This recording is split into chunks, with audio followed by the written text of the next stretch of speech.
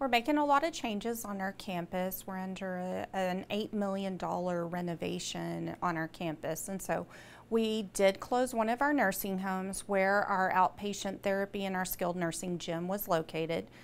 We did move it to Sagecrest Alzheimer's Care Center and the cottage homes. Residents of the Baptist Retirement Community main campus say the new space is better suited for one-on-one sessions where doctors don't feel rushed. It feels more personable.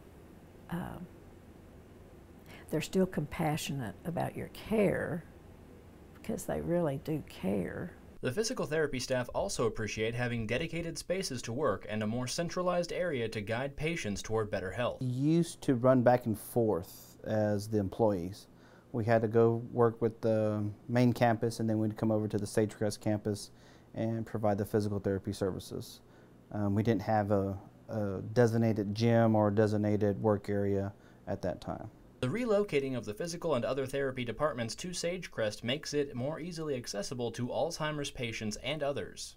I highly recommend their programs. They put you through it, but it works out good. I'm doing great.